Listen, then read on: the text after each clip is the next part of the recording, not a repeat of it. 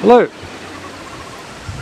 Thomas Hylland Eriksen speaking to you from Gladstone, Queensland, where I'm currently doing fieldwork on local responses to accelerated change as part of the overheating project.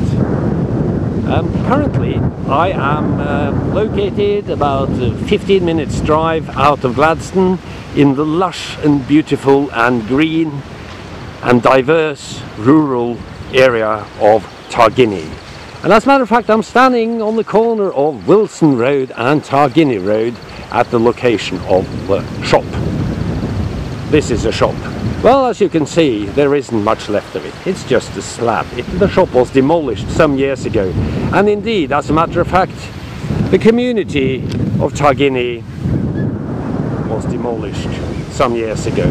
It no longer exists as a community, and I'm just going to give you a short version of the story about Targinnie. It's going to be a very short version. This is probably going to be a main story in my later publications from the Gladstone region, because it's very telling of some of the processes that have led to a number of misgivings and ambivalences regarding development and industry. Now, Targinnie has been settled since the 1860s, so it's an old community by Australian standards. There was a cattle station here already in the 1860s. Throughout the 20th century it was a vibrant, thriving rural community with a bit of mining, with quite a bit of agriculture. Targinnie was famous for the quality of its pawpaws and mangoes for many years. There was grazing, and as the years went by, quite a few people from Targinnie were part-time farmers who also had jobs elsewhere. They worked in industry in Gladstone or elsewhere in the area. Particularly this became relevant after they got a bridge, you see, over the Calliope River, which separates Targinnie from Gladstone in the early 1980s. So that's Targinnie, okay? A few hundred people. They had a community house. There was a church for Russian old believers, because one of the main groups in Targinnie were old believers, refugees from Russia via China, who arrived in the 1950s. So that's how it was. Now, in the late 1990s, a shale oil company built a factory in Targinnie. There is shale oil in the ground here.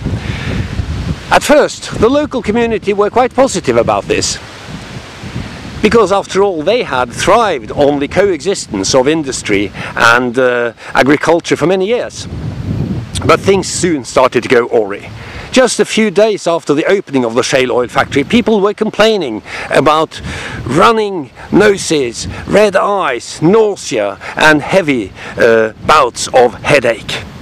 And some were talking about a smell that hung in the air which resembled a mixture of fresh bitumen and burning tyres, if you can imagine this. The problem didn't cease. People started to complain. They went to local government, they went to the factory as such. A citizens group was set up which spent a lot of time campaigning, documenting, measuring levels of noise, describing the quality of the air. The problem with measuring the quality of the air is that it varies. So if you measure it on a lucky day, say a morning when there aren't any emissions, or where the wind is blowing in a different direction, you won't see any effects of the air. But people started to get ill. People began to be worried. They felt that there'd been a serious reduction in their quality of life, because after all, one of the attractions of Targinnie is its rural, peaceful, lush location outside an industrial city. Now, much of that charm was gone. By the early 2000s, the state government of Queensland eventually offered to buy up all the properties in Targinnie and turn it into a state development area. Nearly everybody sold out. There were a few people who resisted. To my knowledge, there's at least one family that still lives on the land and haven't sold it, but by and large the land was sold. Some people are still around here. They are renting land, perhaps, from the state government in order to graze their cattle, but it's not their own land anymore, and they're not. It's not a community. It used to be a community with children, with a shop, with a community house, etc. And now there's nothing left.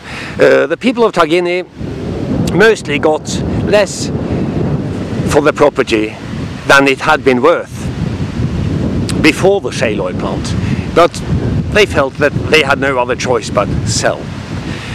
During the course of my fieldwork, I've been contacting a number of people who used to live in Targinnie. Most of them have been happy to talk to me, but a few were reluctant, saying that what happened in Targinnie about 10 years ago or a little more, it was so devastating to us emotionally and in every way that we'd rather try to forget it. Because it's not just a matter of losing a bit of money because you sell your property or your farm at a loss. It's also a matter of losing your memories, your home, your community. The Russian old believers who were based here are now scattered around Queensland. There was a living community here with neighbourly relations, with memories associated with the landscape, with streams, with the pawpaw plantations, and that is now all but gone. So the story about Targinnie is really a story, like so many other stories about industrial development, about local communities somehow being sacrificed on the altar of progress.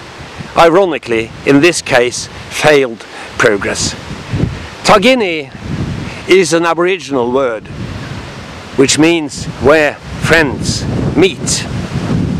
Well, let's hope that sometime in the future friends will again be able to meet here. For now, it is a ghost town.